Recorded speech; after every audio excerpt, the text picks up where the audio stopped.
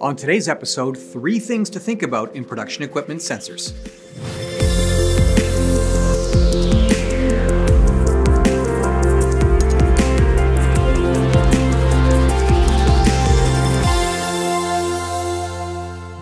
Today's episode of End of the Line is brought to you by engineering.com, a globally trusted source for engineering content.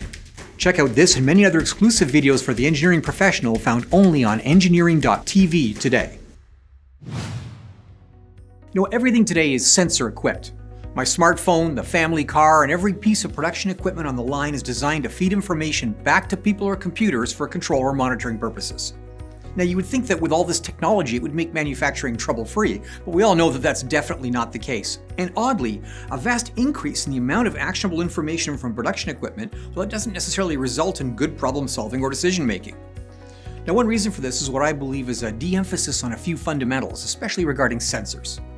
Now, if I could pick 3 things that I would carve into stone about sensors, they'd be these. 1.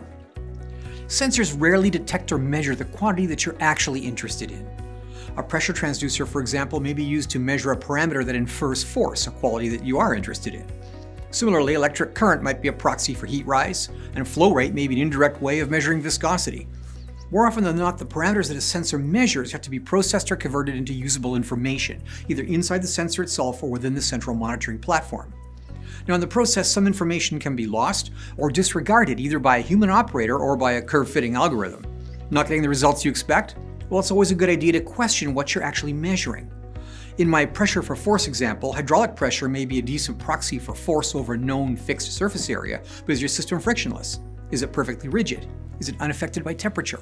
There are lots of things to think about. 2. Time matters.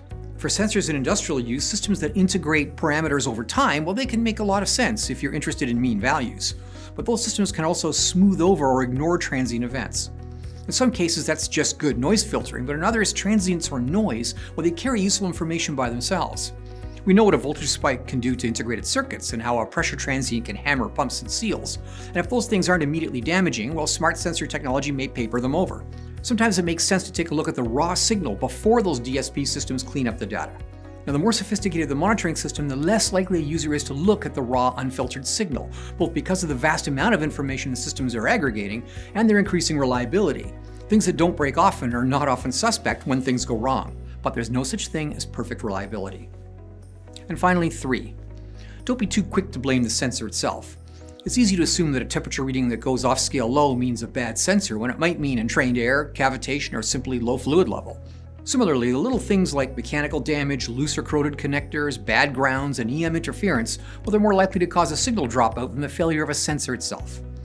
Now, while this is mainly an MRO problem, it never hurts for a smart engineer to ask about these factors when tracking down a spurious or misleading input. For small businesses, that might be as simple as stepping out from behind a desk. In an auto plant, it may involve a golf cart in an hour of your time. Today, it may involve a Zoom or a Teams call to a production plant halfway around the world. But before diving into thousands of lines of code, it never hurts to check for a loose wire. Well, that's it for today's episode of End of the Line, brought to you by engineering.com. If you like this show, be sure to subscribe to our channel and click on the notification bell for our next episode. For deeper engineering content, visit engineering.tv for exclusive shows like Manufacturing the Future, not found here on our YouTube channel. Thanks for watching.